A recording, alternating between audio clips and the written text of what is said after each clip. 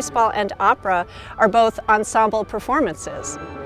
One person doing well can lift the whole performance.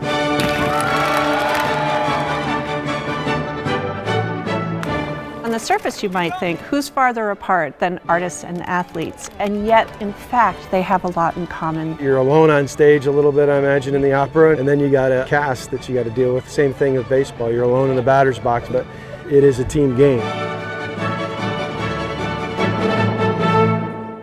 I started to think, wouldn't it be great to get these students together to see what the other is doing, to compare, to see the connections, and to learn from each other.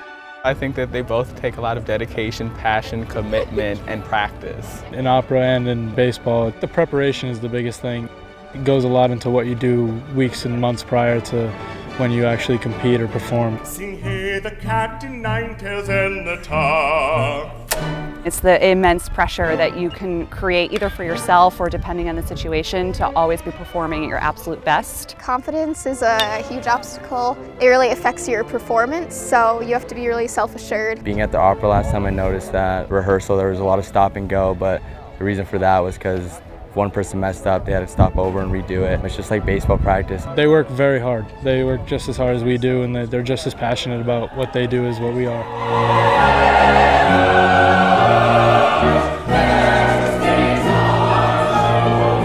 Before we begin for today, please welcome a Master Performance Certificate student at UConn, Jessica Block.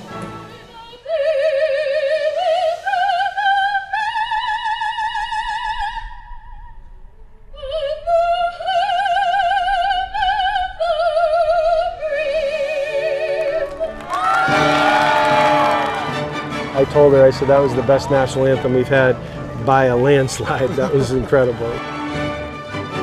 It's been fascinating to watch this program unfold because these two groups have this commitment to an art form, and they bring all of that passion to the university in addition to what they contribute as students. It's an opportunity to celebrate what each of these groups of students is doing to engage not only the university but our larger community in the state on a different level.